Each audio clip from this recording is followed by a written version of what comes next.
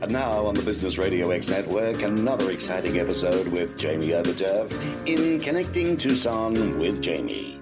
All right. Good afternoon, everybody, and welcome to Connecting Tucson with Jamie Overturf, broadcasting from Tucson Business Radio X, situated in the Stewart Title corporate offices off of Broadway. Connecting Tucson focuses on connecting our community and local businesses right here in Tucson, Arizona and Southern Arizona. Today we have a very special guest in our studio, Ellen Goldsmith. Welcome, Ellen. Ellen Golden. Golden. Oh my goodness. I've already made a mistake. We're going to go right there. But now I know why we have the Goldsmith in there, right? There's a reason. Yeah. There's a reason. You can talk about that. But anyways, Ellen is with us today. Ellen's traveled extensively in the United States to Mexico, Great Britain, Ireland, France, Germany, Africa, Tahiti. Gosh, I'm getting jealous just by listing all of these super fabulous places off that you've traveled. We'll get into that a little later. But what brings Ellen to us today is the fact that she is the owner of Goldsmith Real Estate here in Tucson, Arizona. Maybe you've seen some of her advertising out there on some of the benches or some signs. I know I have, but it could be just that I look for those types of thing in my line of business. Anyways, Ellen, thank you so much for joining me on the show, and I can't wait to get to know a little bit more about you and Goldsmith Real Estate. Thank you for coming on. Well, thank you for having me, Jamie. I really appreciate it. And I apologize on the Ellen Goldsmith. It's actually Ellen Golden. People do that all the time. My business partner's name is Claude Smith. My name is Ellen Golden. Hence. Oh, how creative. We put that together and got Goldsmith out of it. So. But that's a creative way to do it, Goldsmith. So now there's that. So as I mentioned in the introduction, Ellen, you actually traveled quite extensively. Is that something you've always wanted to do? Were you in the military? Why did we travel so much? Well, when I moved to Tucson, I changed careers and went into the travel industry. Okay. It would be in the mid-'80s. And that afforded me the opportunity to do a lot of traveling around. Some of it was escorting groups and so forth, but some of it was just on my own. My first overseas trip was with my mother, and we went to Ireland just on a vacation because we have family in Ireland. And so, yeah, we flew into London and drove all over and put the car on a ferry over to Ireland and drove all over there. And my mom's a really horrible navigator. You need to have all those roundabouts. And you didn't have that Google search when you were back then, right? No, not at all. And so, Mom has the map and I'm driving on the wrong side of the road. Sorry.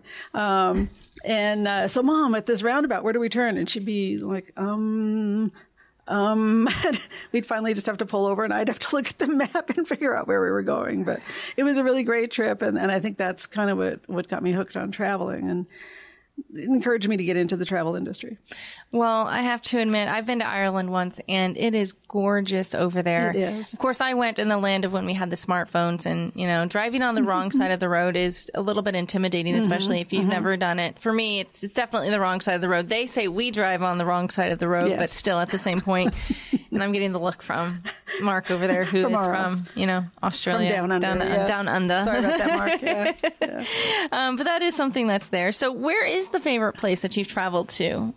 Oh, Ireland is certainly very close to the top. At Tahiti, I actually did 2 trips to Tahiti because I loved it so much. I went there with a girlfriend. We went to what they call in the travel industry a familiarization trip or a fam trip. Oh. And so we went down there and said, we should bring a group of people here. So then we did that as well.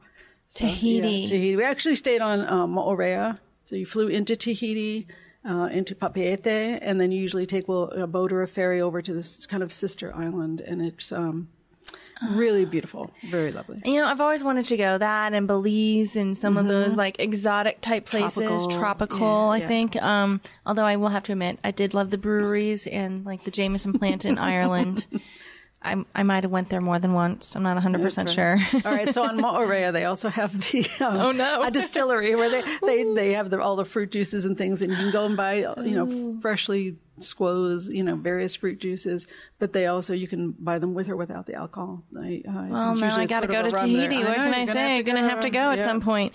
So, not only have you traveled extensively, you've also taught travel and tourism classes at Pima Community College, right? Yes. So what exactly, how do you teach travel and tourism? I guess that's my question. There was a whole program. There actually was a whole textbook. Really? To go through.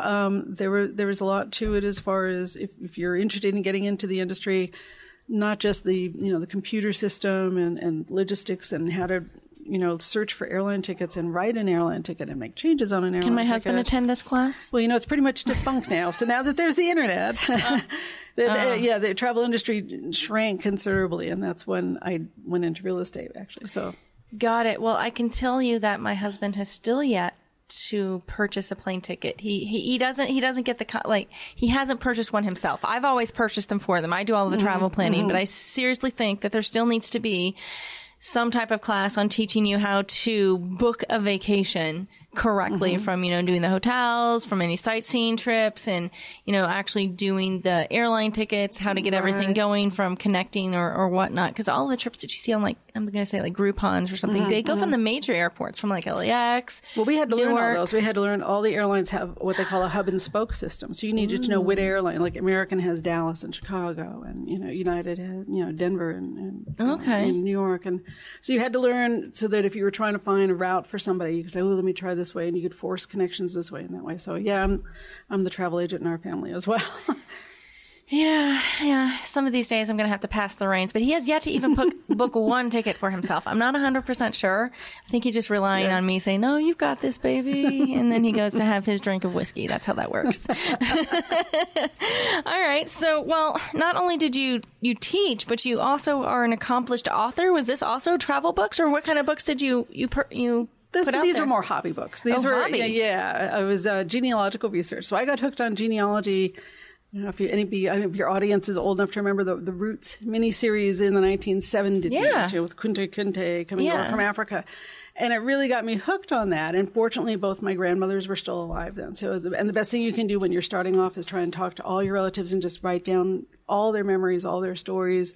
And I remember talking, around the dinner table with my grandmother, and she'd start saying something, and my parents or my mother or somebody would say, I never knew that, because unless you start asking them, they're, usually aren't real forthcoming with a lot of that information. Especially with what they went through during that time, depressions and transferring over. That's just not something that no one wants to talk about. But Ireland was very poverty stricken for quite a long, long time, and it was not.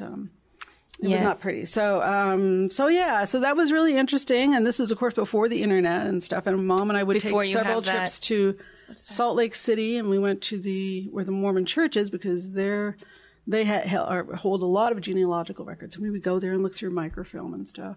Really? Now, of course, on the internet, so you can do all this stuff on Ancestry.com. I was going to say that's really what it was, Ancestry.com. But there's something else too. What is the other one? There's several different ones. I think the Ancestry ones that has the leaf.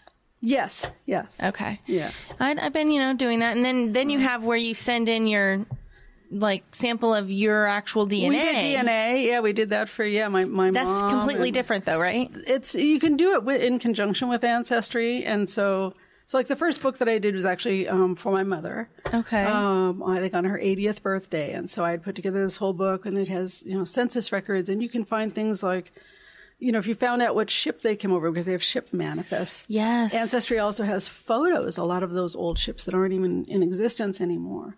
And so you can put together this whole pictorial book and a story, and it's really interesting. So I did one for my mom on her 80th. I did one for Claude's mother on her 90th. Wow.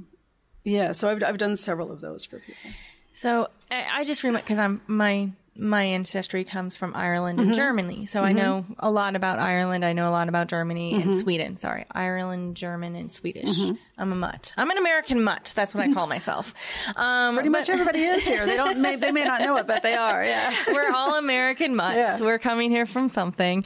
But I just remember my great grandmother saying something about coming over on that boat from Ireland. And that just kind of, I was probably 5 or 6. So you're not really interested. Like, oh, okay, Grandma, I wanted to go do this. Let's go over here. You're more selfish when you're that age. When you get, a little bit older, you won't learn some of that stuff. So you know more about you. So that's super interesting. I never knew that. I never knew you were an author. And I've known you for a while now. Wow. I know. The things I learned. So, okay. So let me get this straight. So first off, you're a seasoned traveler. You were a travel agent, and you were a teacher, and then you were an author, and now you just decide to open up your own business. Wasn't quite that smooth. It seems like a pretty smooth transition. So, A, do you sleep? And B, how did that transition happen? Well, so around the end of the last millennium, when the internet was really booming and the travel industry was totally changing, and so most of the airlines were switching to, instead of paying travel agents to run all these tickets, people could just make their own reservations online. So the travel agencies in town shrank considerably. There are still travel agencies in town. They're really great. I mean, they probably do more things like cruises and vacation packages and things like that. Not even groups, but even individuals. But if it's a package, and a cruise is a good example. They still do that sort of stuff. But I just felt like, it was time to do something else. And so in the year 2000, I got my real estate license, started off in residential real estate. Did that just for a couple of years and then kind of moved over into commercial real estate management, leasing. So I did that for quite a number of years. And then just about 5 years ago, I was talking with Claude and we'd had some other investments together and decided, we should open our own, real estate brokerage firm. So we had a lot of discussion about that and trying to decide if we wanted to do it and what we were going to do. And we thought, well, let's just try everything. We'll do residential and commercial real estate sales. We'll do leasing and property management for everything. And we'll try that for the first year and we'll see what sticks. We'll see what really works out good. And what we found out is that doing the mix of everything is a really good format for us. Oh. So, for instance, we had a client who she owns a business in an office complex, and they're called office condos because you own each office. So you have your own real estate. And she said, "Oh, the office next to us is coming up for sale. Can you help me buy that? We might want to expand at some point." Sure. So we got her to buy that office, and then she said, "Well, we're really not ready to expand right now. Could you find a tenant for us?" Sure. So we found a tenant, leased space for them. That tenant who was relocating here from another state, we also helped them buy a house. Wow. And then she also said, "Well, I don't really want to manage my own tenant right next door. It seems like that would be awkward. So could you manage that property for us as well?" And I said, "Absolutely." And she said, "It was so great. There are not too many companies in Tucson where you can do all of those functions with one person or one company." So it's been a good mix for us. That's good. Well, I'm just not sure how you do it all or you manage to do it all, but I know I need to step my game up at some point and gotta match you. That's how it's going to go. So, okay, real estate. You obviously did not grow up thinking real estate. So was that something after the travel, how did that pop into your head, real estate versus going from travel to real estate really isn't I guess not seamless. Not a lot of similarities. There's not similarities in there. So I'm like, what made you say, okay, real estate, that's what I want to do? And how did you get started? There's some similarities in that it is a sales position. When you're in the travel industry, that's sales too. And I did a lot of speaking with groups and corporations. We did a lot of corporate incentive travel. So it is a sales position. Real estate also is a sales position. There's some people that get into it because they're like, "Ooh, I just really like, looking at houses and showing houses." But let's face it, it is a sales position. Mm-hmm. You are selling something. You're helping them buy that. You're negotiating. There's other negotiations even once the property is in escrow. So there's a lot to that. And I don't really know what the connection was. I know I had taken some time off, just to kind of rethink what I wanted to do. And I just thought, I'm going to just try this for a while and see how it works. And it just worked out really well. So I've been doing it for like 20 years now. You've been doing it for a while. Yeah. I just happen to know that from travel to real estate, there's really not a nice little bridge. It's not a common leap. It's not a common leap. And real estate is not easy, especially in the past 20 years, all of the ups and the downs that you've had to incur to stay in business. Yes. So it's a rough industry. Right. It is. It can be a real roller coaster. The one nice thing is that Tucson doesn't have quite the peaks and valleys that, say, Phoenix does. Mm-hmm. So it has really big peaks and people are making a lot of money. But when it, in the recession, whoosh, it really had more of a peak. So we certainly had huge peaks and valleys, but it's not as bad as a larger metropolitan area. Okay. But also because, doing property management, the company that I worked for just before opening my own company, we did a lot of property management and and it was strictly commercial. So it was just, mostly just retail and industrial centers. Mm-hmm. During the entire recession, my division, which was my department, was the property management department. We never took a dip in income at all.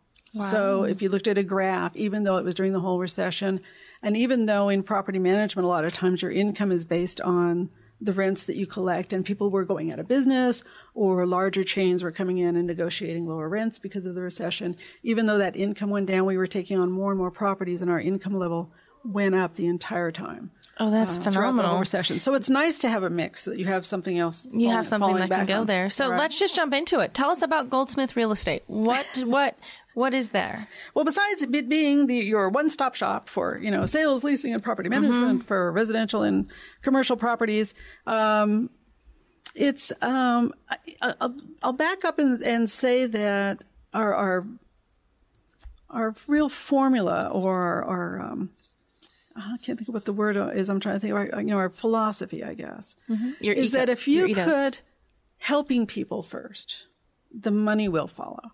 So we always feel like, we want to help people. So say in a residential sale or for the purchase or sale transaction, real estate's a big ticket item for most people, and it can be really stressful.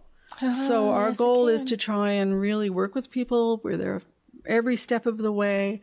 Let's try and make it as smooth and as drama-free as possible. And which sometimes during negotiations and stuff, people can get emotional on both sides. So I've had someone say, "Oh, well, we want to make, this kind of really low offer on this house. Let's just see if they buy it." And I'll say, the problem with that is, because I've seen it happen, is, you'll make a really low offer and you may offend them. And so even though so then they may not even counteroffer you, and you may go back with a higher offer, and now you've already kind of turned them off, and they're just not even going to respond to you. So it's an emotional transaction. And, you need to really help people through all that to make it, there is a way to make it a win-win, I feel, for everybody. So and here, let's just talk about that, because I've sold a few houses, well, I've not sold them personally, but I've used them, and I've had a lot of people come in and give that low ball offer because they're like, oh, they just want to sell. I'm like, no, we don't need to sell. Like, I don't need to. I don't think I've ever felt that, I can't counter offer, but let me ask you, is there a sweet spot? Like, let's say a house, depending on a house, whatever, we're talking a personal property, like a house is for sale for $400,000. And you see these estimates all the time on like Zillow and Redfin and whatever those other ones are. They're like, oh, it's 380.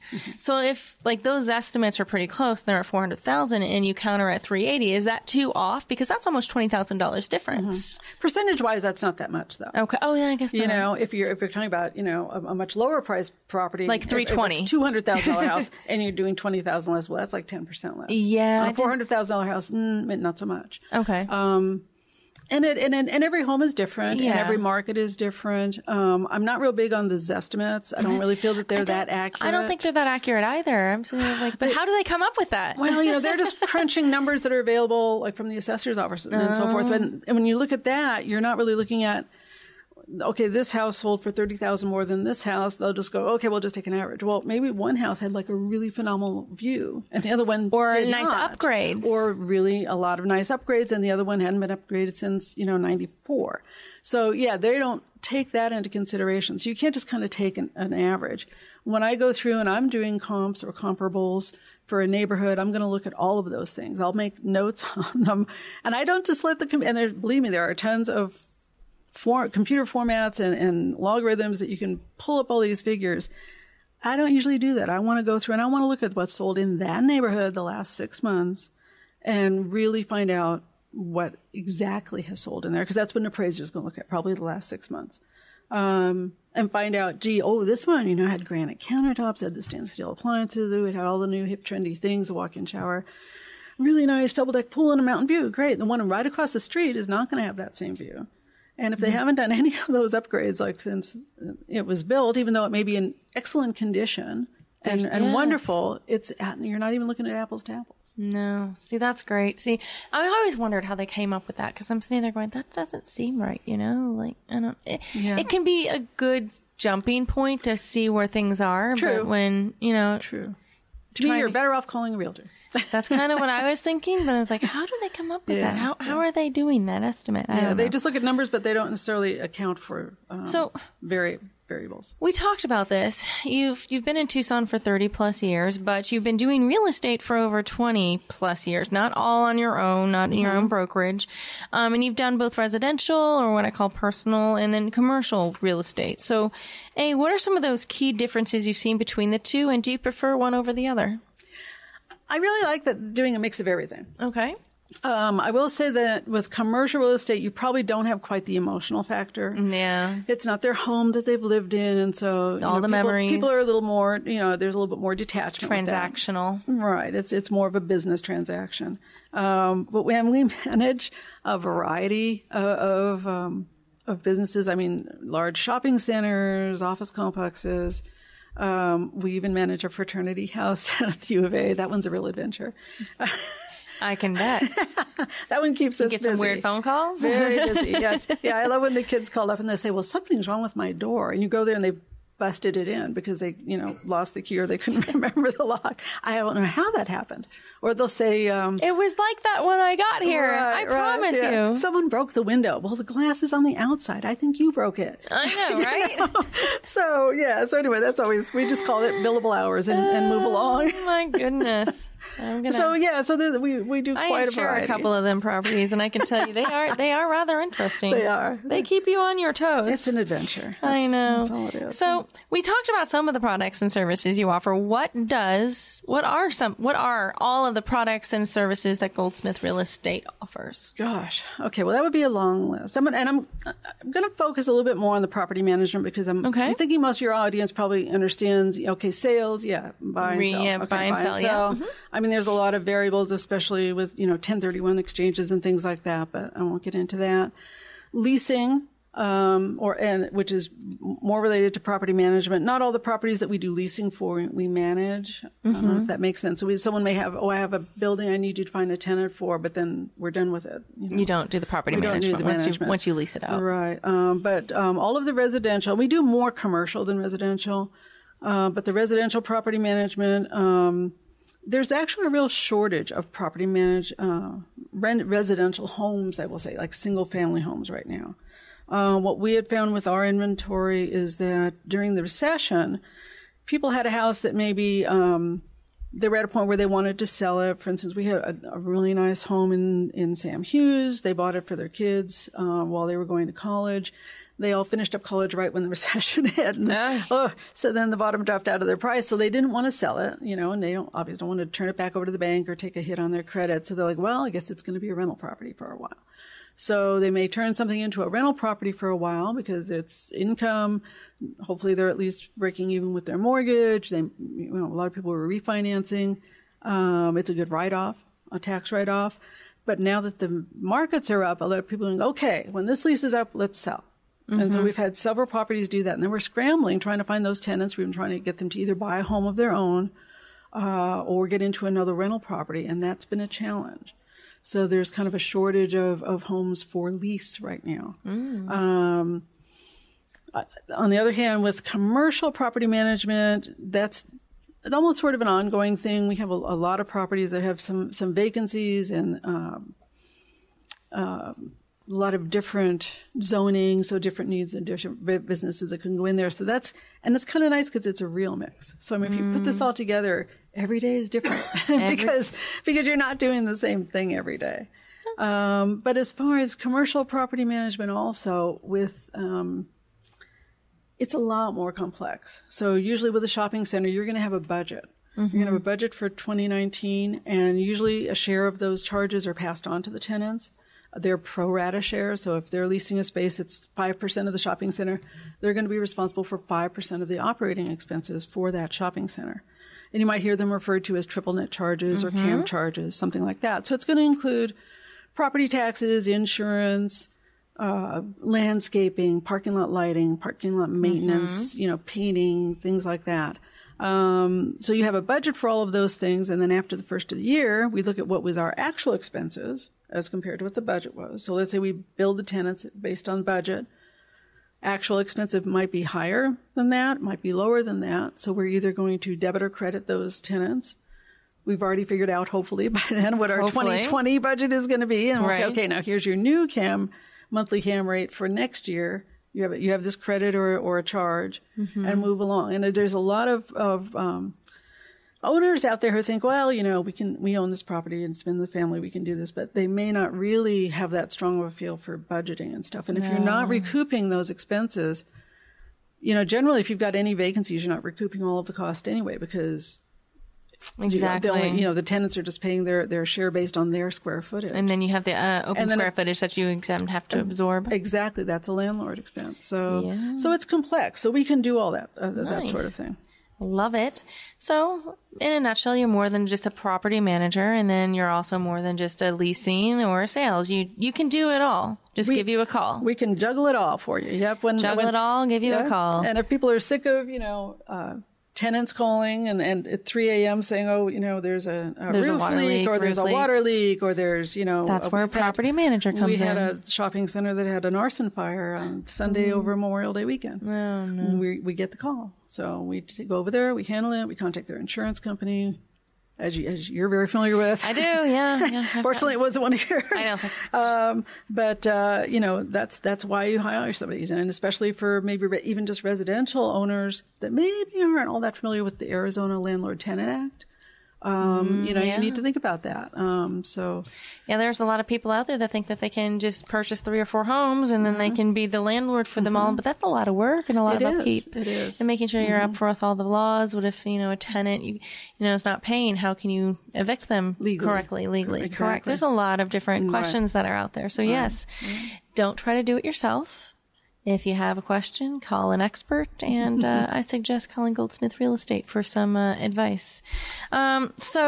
Obviously you're doing something right because your business is growing and expanding. I see your picture out there and your signs and logos out on not only commercial park benches, and there's like everything, bus benches, TVS. I've seen them all. So, and I think I have to account this to the fact that not only are you and Claude phenomenal, but you hire great staff. The people, I've most recently worked with Tori, and she's wonderful as well.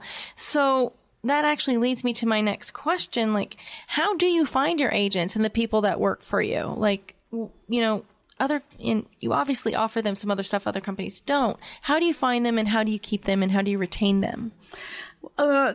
Troy's been a fabulous property manager. I mean, I wouldn't be able to even do this anymore without her, because we have grown kind of beyond our own expectations and plans that we had for the company. A little over 2 years ago, we even bought our own office. We thought we would rent for 5 years and then buy something on that. So that's been way ahead of schedule, and hiring people. So we hired a full-time property manager about 1.5 years ago. And then just this year, we also hired a full-time maintenance person, and we have a maintenance van with our, signage all over it. So, the format has worked. And I think there's 2 things. One, besides the philosophy of, put helping people first, and everything will be fine. Right. It's also that we take a much more personal, hands-on, face-to-face way of doing things. So for instance, when my agents, I said, if you're representing either a buyer or a seller, so you have the listing out of MLS, and it'll say this, that, and the other thing, don't take any of that information as gospel, because people can make mistakes. You need to double check everything in here. You need to go on county records, verify that, is it in a flood zone? Is it actually hooked up to the sewer? Now, and there was a famous lawsuit this was many decades ago, but there was an agent who listed a home in the foothills and said it was on sewer, and it sold. And then the people who bought it some years later called out a plumber to say, there's a problem with this, and he says, it's no big deal. You just need your septic tank pump. And they're like, we don't have a septic tank. And this was a pricey home up in the foothills. And a lot of those are acre properties that have septic tanks. Yes. And they're like, no, you're on a septic tank. And they sued the agent, and she had to pay to have the sewer run to that house. So I said, you don't want to do this. You don't. And I don't know that your E&O insurance is going to cover that, because that was more negligence. So yeah. So I said, really go into detail, look at it yourself. Don't just take someone else's word for it. Same thing when we're interviewing tenants. I mean, other than a new complex that we just took on that has a really high delinquency rate, which we just took on a couple of weeks ago, all the other properties that the residential properties, we had no delinquencies.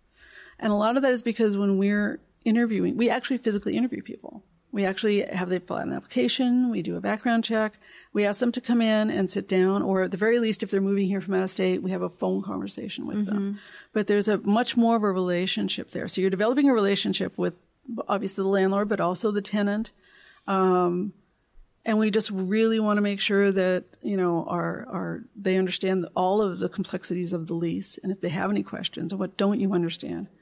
I know the house that we leased in that same Sam Hughes neighborhood, we had some tenants in there, but then we got some grad students that wanted to lease. And the owners were like, I don't know. We said, well, it's grad students. They're different than undergrads. So we'll interview them and make sure, because they're like, I don't want any problems with that. No, that's okay. So they came in, and they were 3, I think, math grad students. And I think at least 2 of them, their focus was more in astronomy and stuff. And anyway, they seemed very adult and responsible. And so we did say, well, here's the deal, though. If you guys get 1 red tag, you're out of here. And they all said, what's a red tag? And we said, you guys will be just fine. And a red tag, if you don't know it, is when you get tagged from the city. Usually it's for it might be for underage drinking or loud partying or something like that. And they put literally a huge red tag on your front window. So the fact that they didn't even know what a red tag was spoke I really didn't even know what a red tag was. I'm like, seriously, what's a red tag? Yes. I got a red mic in front of me, but is that the same thing? Is that the same thing as a red tag? So if you don't know what a red tag, to me, that's good. That speaks well of you. Okay, well, I had no idea. But there's not too many other management companies that even do that. A lot of them, everything is very automated now. Yeah. They don't even show the house to the person. You call in with a credit card number. They give you a code for the key safe. They have the lockbox, and they go and they walk in. It's so impersonal. They pay, online, and they do all this, and they never meet them. So we have much more personal relationships, and I feel that that's what really helps us keep our delinquency rate down. Well, I can tell you, no wonder you're doing great. You have that personal touch. Your agents that you train and hire are also doing great. And, it's one of those where you're training them in your ways, being the personal touch, making sure that you do the interviews. You want to develop a relationship, because here's the thing. If you don't develop a relationship with either tenant or the landlord, and you're sitting there trying to collect money, they're going to be, more likely to dodge you if they don't know you. But if they know you, right. like, oh, okay, you know what? I know her. I'm going to be a week late. Maybe if I just let her know I'm going to be a week late, and keep I know in she'll be communication. calling. Yes, she's going to be calling. I'm just going to give her a call and say, hey, this is what happened. Right, right. You're more likely to work with somebody as long as they Absolutely. communicate. Same with me. Absolutely. I'm more likely to work with somebody to say, hey, something happened with my bank account. Something's not going to happen until next week. I need 7 days. All right, that's fine. We can work with you. Just talk to us. We're not all mean. We're not just here to collect that almighty dollar, but we have feelings too. We've probably been through it all. So. And everybody's had some emergency come up in their life. Everybody gets that. But communication is what really gets you through all that. I know. Yeah. Don't put us on radio silence. Just talk to us. Right. Come on. Right. Well, so interesting. And I have to say, your approach to property management and your agents is just so refreshing. The fact that you take that personal time, you take the time to, talk to them, interview, set up, and do all of that. If you're just tuning in, you are listening to Connecting Tucson with Jamie Overturf and Farmers Insurance, where we focus on connecting our community and local businesses right here in Tucson and Southern Arizona. As your local insurance professional for both personal and commercial lines insurance needs, and a small business owner myself, I know how important it is to make new and lasting connections in our own community. You never know how a new connection will create a spark or pull you in a direction you weren't even thinking of, like real estate. If you are a small business owner or involved in a community project and you'd like to be featured on this podcast, please feel free to give me a call. All of my information is on TucsonBusinessRadioX.com, and I would love to hear from you and your story. Today we're talking to Ellen Golden, the owner of Goldsmith Real Estate, a unique real estate company here in Tucson, Arizona, which focuses not only on property management, but leasing and sales for both commercial and residential real estate. If you're a small business owning a few buildings, or an individual looking for some help and guidance around your property rentals, or just have a few questions or needed a little help to get you to the next level, check them out. All of their social media links and website information will be on Tucson Business Radio X underneath Connecting Tucson with Jamie. So first off, what do you like best about what you do, Ellen, now that we're getting back? What's the favorite thing about doing what you do? I think, as we discussed before, not doing the same thing every day. It's not, if you got this real variety of business going on, all the different avenues that we handle. You're doing different stuff every day, but also the people. I think in real estate, you really have to be a people person and like talking to people, be comfortable talking to people. And I'm going to pause right here though and say, you, Ms. JV. Me? What I do? You've been a great help. And you've helped several of my tenants now, the commercial tenants especially. They have to get insurance coverage before we'll give them the keys to the premises. And also some of the property owners that we have that own commercial properties, we've been able to rebid out their annual insurance premiums, and you've given them good deals. So you've been a really great asset. Thank you. So thank you for doing both residential and commercial insurance coverage as well. Not all of us do. So yes. No, and it's great to be able to talk with somebody who knows what they're talking about. When you say, okay, I need like, $1 million per and $2 million aggregate and this, that, and the other thing, and you'll know what I'm talking about. Exactly. Same thing with agents. Sometimes you'll get residential real estate agents who are trying to do commercial and don't really know what they're doing. And maybe they may be new to it, but yeah, you'll say, oh, okay, you have a possible tenant for here. Well, great. Why don't you pop me over an LOI, and when I buy the owner, we'll see. And they're like, what's an LOI? Yeah. So it's like, okay, you need to go talk to somebody in your company. That's when I get the like, oh my gosh, what are you doing? Yeah. So it really is. It's great, Jamie, to work with somebody who really knows your stuff, and you've been great. Well, thank you. I really appreciate that. So I have to say, I focus a lot on people too, and I have the same type of motto. If you put helping somebody first over your business, you're going to get a lot of referrals and a lot of repeat business. And I know you have that same motto. For me, I always tell my staff, you know what? Put yourself in their shoes. You want somebody that's going to help you. So try to help them out. If we can't help them, be honest with them to say, we can't help you, but here we might have a few other places that can try these. And then in 6 months to a year, we'll try to come back and get you back. But they'll remember the fact that A, we educated them, B, we tried to help them. And then when we call them back, it's not so hard of a lead. They're like, oh yeah, you did help me versus, oh, we can't help you. Sorry. And hang up the phone. That in my opinion is, okay, I've just closed that door or burned that bridge. I'm not able to go back. You never want to close a door or burn a bridge. You always want to try to leave things open. Now, there are certain situations where you're like, all right, it's time to burn that bridge. That's true. There's times when we've all fired our clients. Yes, we were like, okay, and you are now fired. Like, but also, it's great to be able to be honest with people. Much as I'm trying to think of an example, like we'd really love to sell that house for them, but after talking with them and what their issue is, we've actually told people, I don't think it's a good idea for you to sell. I think maybe you ought to hang on to it. I think you ought to. We had it was an older couple, and they wanted to sell the house and buy new construction. And we were just saying, I don't think, to be honest, I would have gotten a double deal. I would have sold their house, but helped them buy the new one. We're talking, $500,000 homes. And, I was just saying, I think you guys ought to sit down and talk to it amongst yourself, because I don't know that the pros are outweighing the cons here. I know it's kind of tempting thing. You'll get a brand new home on, a smaller piece of property, but I think you might be better off just hiring people to take care of, it was mostly just they had like an acre. And so it was like just too much yard. Yeah. Then you might be better off and more comfortable, because now you have that home like just the way you like it. And it's not like they had, 2-story homes that they couldn't navigate anymore or something like that. Yeah. It was really just the yard. For what, a few $100 a month, maybe get somebody to take care of the property. Exactly. And you'll be fine. And much as I would have loved to have done that just for the money end, you don't want to, you want to treat people right. And I know when it comes time that they do need to sell the house, they'll come to you. They'll come back.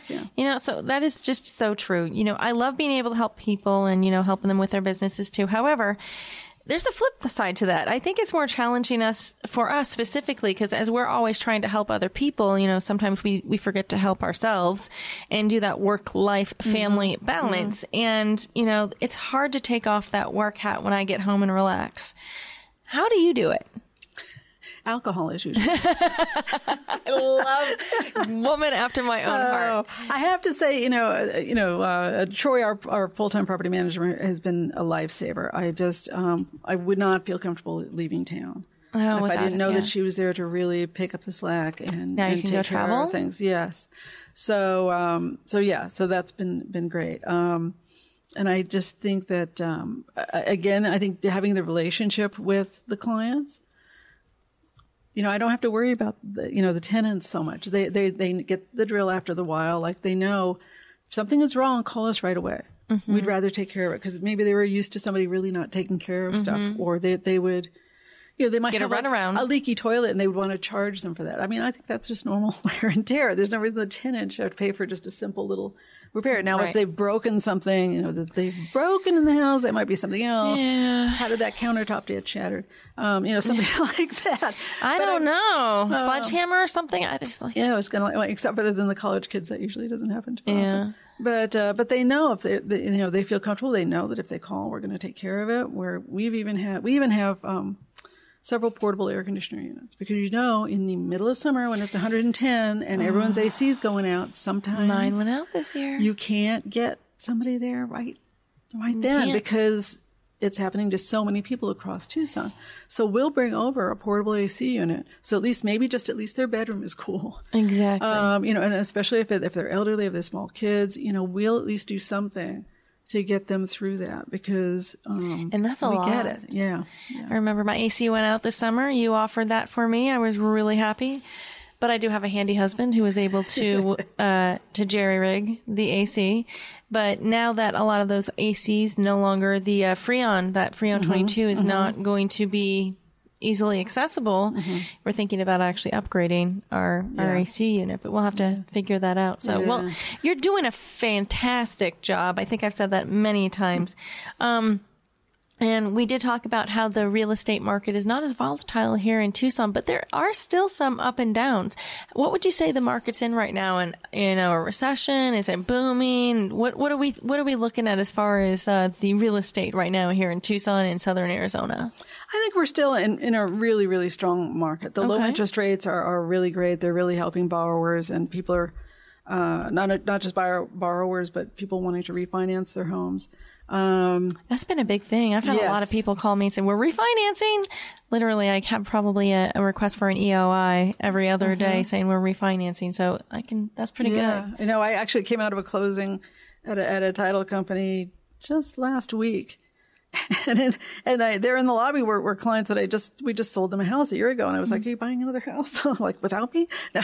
And they said, no, we're refinancing. And it was just a year ago. And they said, we're going to save like $150, $200 a month. I can't remember what it was, just because the interest rate had dropped quite a bit. So, excellent. So the low interest rates are really keeping the market going. It's still a seller's market because there isn't as much inventory out there. Yeah. So if you're thinking about it, feel free to give us a call. We'll give you a free valuation of your home and see if that's something that if the time is right for you. Excellent.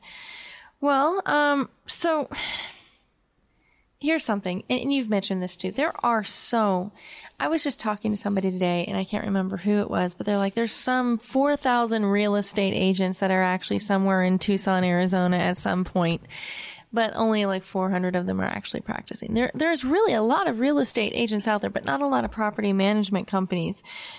The competition has got to be tough. What do you do to set yourself apart from the competition? What does Goldsmith Real Estate do to set themselves apart from every other real estate and property management company out there? You're right. You're exactly right. There are not that many property management companies. And the Department of Real Estate is really strict when it comes to property management companies. And I'm sure you're aware that, how many years ago was it? There was a property management company in Tucson that absconded with about $1 million worth of people's, maintenance reserves and security deposits and rents. And I remember that. They're like, that was a huge scandal. Yes, it was huge. And so, when you're a real estate company that does property management, which you have to notify the Department of Real Estate about, and you have to have trust accounts, and we actually have a bunch of trust accounts. So we'll have like separate trust accounts, like a separate trust account for this shopping center, a separate bank account for this center. Simply because it's easier to do the bookkeeping that way. And so we'll send them, here's your bank statement, so you know how much is in the account. So we send monthly reports. We send them at least on the larger commercial properties, their bank statement. Obviously, if it's the smaller, a one-off house or one or two homes you that have we're building, that in one that's trust account, generally in one trust account. But we do manage a lot more commercial than we do residential. Nice. But yeah, we send out, reports every month. We send out your bank statement every month.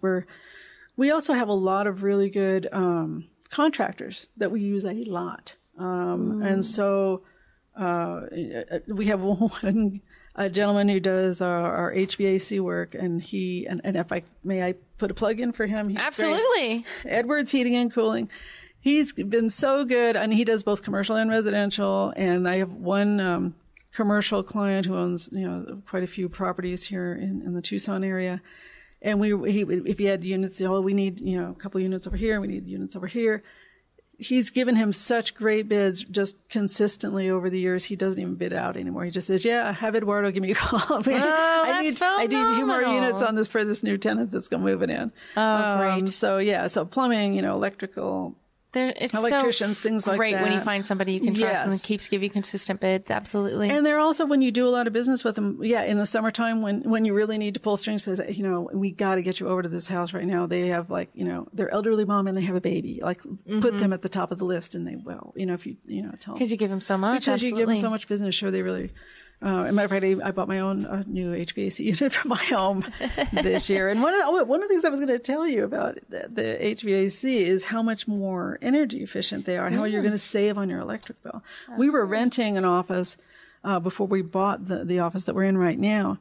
And it was a smaller office, but it was older and had an older AC unit. And so when I was crunching my own budget, okay, we're going to buy this building. It's a bigger office. It's got more square footage. It's got 2 AC units. And I'm running my budget. Then I'm budgeting more for electrical costs and so forth. Our electric bill was so much less. Oh, wow. than the smaller space with the older AC unit because they're so much more energy efficient. Yeah. Now that we're getting past the summer, all right, I'll get you. You'll have to give me Eduardo's number. Yes, absolutely. But at the same point, I'm thinking, now we're in the cooler areas, so now's probably the time to get it versus the peak of Arizona summers. We all know how those can be. Which I did too. I had planned on buying my new AC before summer because I knew it wasn't going to do it over summer. No. But it actually died early this year in the winter. So nice, which was unexpected, but oh well. At least it was over and done with, and that was that. Yeah. Well, that's great. So, are there any special deals or offers that you have for our listeners? Yes. Well, besides we'll certainly do a free evaluation of your home. That's something that we always do for folks. Okay. Right now, we are offering new property management accounts, either commercial or residential. We'll do that with no setup fee. Oh, nice. So and how much is their setup fee usually? It depends on the property, but it can be, it might be just a couple $100 for a larger commercial property. It could be more. So it just depends on number of tenants, how complex it is, and so forth. So that's something that we're running now, probably through the end of the year at least. Great. I'll make sure to go ahead and post that on my Facebook and make sure we get that offer out there on everything as well. So thank you, ma'am. Absolutely. So in all seriousness, you do work hard, but work is not everything. So what do you like to do in your free time? That's right. What do you like to do in your free time? Besides go home and when you have put my feet up with a cocktail. If and when you do have any free time, because you are a busy lady. I do try, you spend time with family. And I do try and at least have some downtime. I'm on call 24/7 because especially when you're doing property management, you just have to be. I know how that is. But, accidents don't just happen Monday through Friday from 8:30 till 5:30. I wish, but they don't. We all wish, yeah. But I think, keeping in touch with family and keeping, my mother's going to be 90 next month. Wow. And, she's in assisted living, but I try and go see her every Sunday and have some lunch with her and, maybe bring her some flowers or something. Aww. And she's just, really into her bingo and everything. But I just think it's really important to spend time with her because she's not going to be around forever. That's but also with your significant others too, your immediate family. You've got to make time to do that, whether it's, maybe just a date night or just, and just put it on the calendar as if it was an appointment. This night we're not going to do anything. We're just going to stay home and watch a movie or something. Because I'm going to pencil you in, honey. Yeah, but you kind of have to do that because you know what your schedule looks like. It's my own schedule. It's every evening, some early morning meetings, all this stuff. I hear you. So you've got to just pencil in some personal time. So you just kind of have to do it. Well, we're getting to the close of the show, and I just want to make sure that we touched base on everything that you wanted us to. Is there something that we haven't talked about that you want to make sure that our listeners know about, or did we cover it all today, Ellen? I think you've done it all, Jamie. I've done it all. All right. Well, there you have it. As she mentioned, there are a couple offers. They will do a free valuation of your home. And for new property management out there, either commercial or residential, give them a call. No setup fee. They're going through that for the end of the year. Just mention this podcast. We'll be happy to do that for you. So, well, that is all that we have time for on Connecting Tucson with Jamie here at the Stewart Title corporate offices. If you'd like the show, please let us know. You can get to know a little bit more about Ellen and Goldsmith Real Estate by going to TucsonBusinessRadioX.com and clicking on Connecting Tucson with Jamie. As always, don't be afraid to step out of that comfort zone and make a new connection. You never know where it might lead. Until next time, keep on making some unique connections, Tucson. Have a great day.